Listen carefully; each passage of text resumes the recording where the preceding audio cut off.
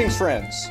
Welcome to CTUCC ConferenceCast for March 20th, 2015, the regular podcast of the Connecticut Conference of the United Church of Christ. Whoever you are, and wherever you may be on life's journey at this very moment, you are welcome here.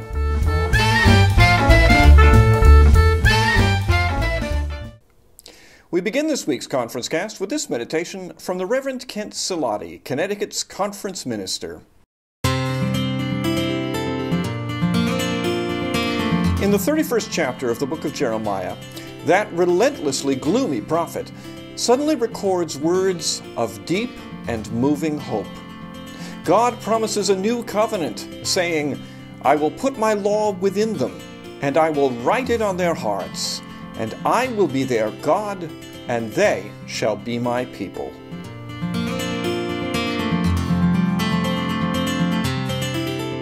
God creates covenants with people. Think of some of the covenants from Scripture. The covenant made with Noah, with Abraham, with Moses, with David, and the new covenant that God established with Christ. God, as the initiator of covenant, keeps a promise like a parent loves a child. God's covenant is sure, solid, and everlasting. There's nothing conditional about God's covenant. One member's failure does not destroy the relationship. It is unconditional, free, and filled with grace. "Behold, the days are coming, says the Lord, when I will make a new covenant with the house of Israel and the house of Judah." Jeremiah 31:31. Jeremiah offers words of hope. While the people had broken their end of the bargain, God did not abandon them. The God of creation would recreate them. The God of Exodus would embrace them again.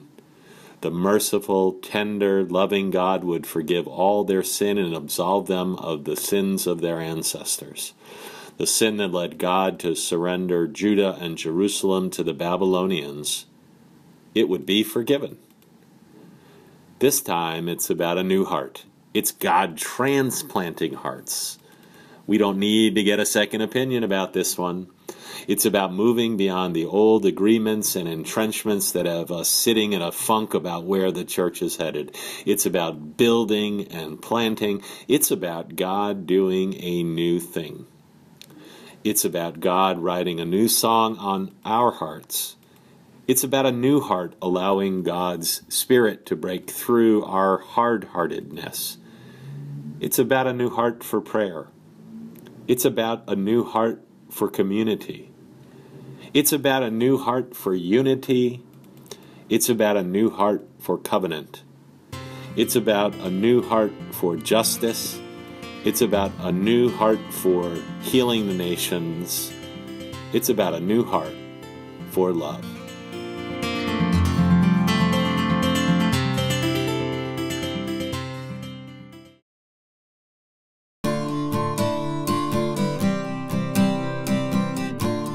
Here is a prayer for this week. Create in us a new heart, O God. You are doing a new thing in our midst, and we give thanks that you love us beyond measure with a love that simply will not let us go. Thank you. Thank you for your incredible gift of grace in this season of Lent. Amen. We ask your prayers for the residents of Vanuatu today. The Pacific nation, whose islands lie northeast of Australia, suffered beneath a Category 5 cyclone last weekend. And as you pray for them, we ask also that you pray with your gifts, sent through your church or online, to bring aid swiftly to those who need it.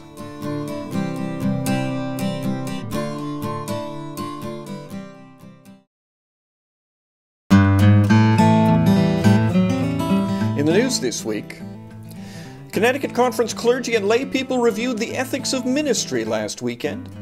Friday morning at the First Congregational Church UCC of Southington, two members of the UCC's legal team, General Counsel Don Clark and Associate General Counsel Heather Kimmel, met with approximately 70 clergy and ministry students to survey some of the ethical challenges of their profession.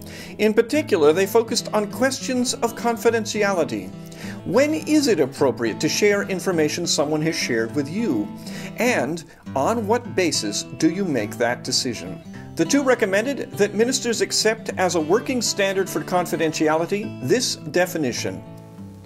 We define a confidence as a covenant to only tell those who need to know what they need to know when they need to know it. Repeat that. It's a covenant to tell those who need to know what they need to know when they need to know it. Clark and Kimmel hinted at their dramatic talents during the workshop, offering a series of scenarios to challenge the assembled ministers' assumptions about sharing information. But later that evening, they took to the stage at the Congregational Church of South Glastonbury, UCC, with Clergy Ethics the Musical. CTUCC chronicler, the Reverend Sarah Jane Munschauer, has a review of the performance on our website now. And she says in part, they kept their audience listening and laughing.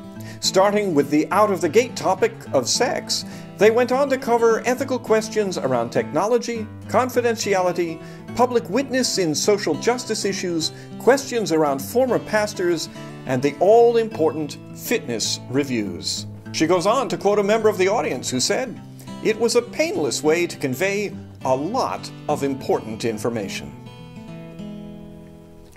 The conference is ready to accept applications to the Joseph Clemens Job Training Program. Racial Justice Ministry Program Associate Isaac Montz describes it as a life-changing job training program, providing experiences of group fellowship and support, as well as skills building for young people of color. They'll spend time at Silver Lake Conference Center working alongside the summer staff there and reinforce the skills they've learned with further orientation to the ministry of the Connecticut Conference. From the relationships and bonds which are built over the course of the program, he writes, to the moments of struggle and triumph that are shared with the brothers and sisters, this experience will equip youth with the tools to be successful not only in the blue-collar work world, but also in the white-collar professional work world. Silver Lake Summer Deans were also getting ready last weekend, coming together for their annual retreat to renew their skills, reconcile their program schedules, and rejoice in the wonders of outdoor ministry.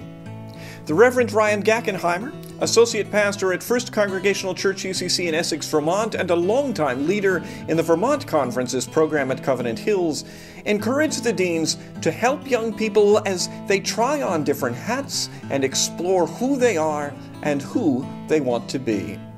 The deans also took some time to record invitations to potential conferees, which are now posted on Silver Lake's YouTube channel, youtube.com/SilverLakeCT.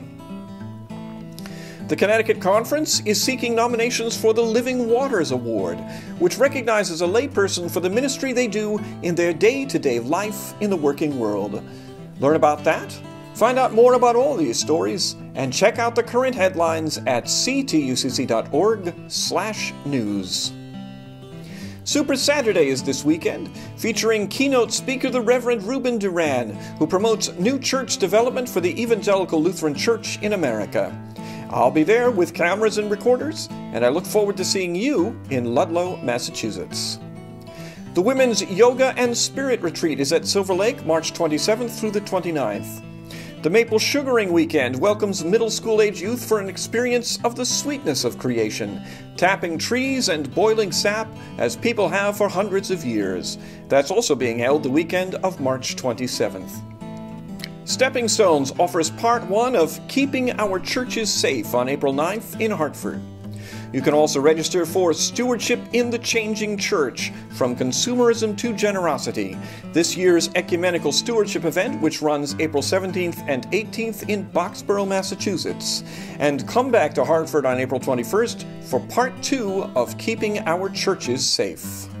Silver Lake's Spring Action Weekend is May 1st through 3rd, and that's our opportunity to get the Outdoor Ministry Center in Sharon ready for the summer season. The Conference Youth Revival is May 3rd in Bloomfield. And registration is open for the New England Association of United Church Educators Gathering, which runs May 5th through 7th in Craigville, Massachusetts. Authorized ministers can renew their boundary training on May 7th in Tolland. Silver Lake's Spring Open House is May 17th, a great opportunity for first-time conferees and their families to get to know the blessings of the place we often call God's backyard. And Silver Lake will host the Environmental Justice for All retreat the weekend of May 29th for high school-age youth of color to explore the environmental concerns of their own neighborhoods. Registration is also open for the 9th Annual Silver Lake Golf Tournament to be held June 8th in Wallingford. To learn more about all these events or to register, visit us at ctucc.org/events.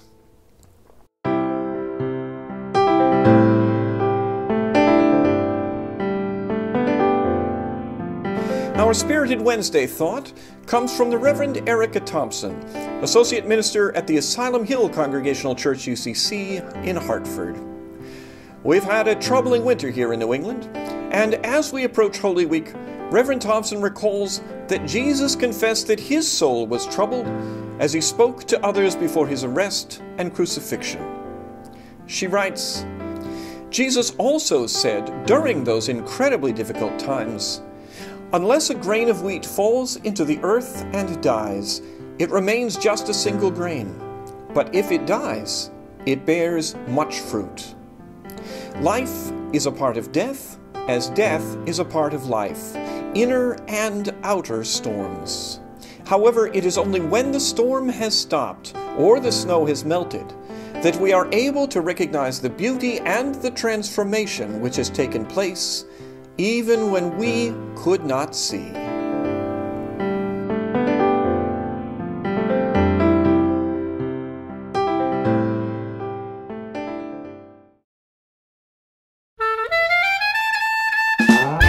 And that brings this ConferenceCast to a close.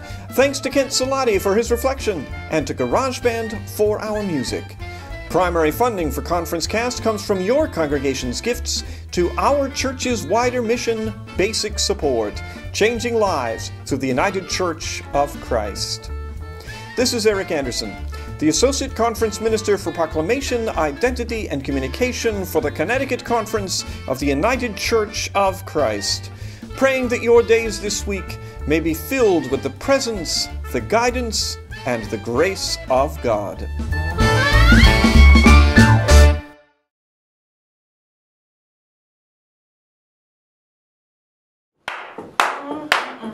Okay. Then Ready? B-roll. Okay.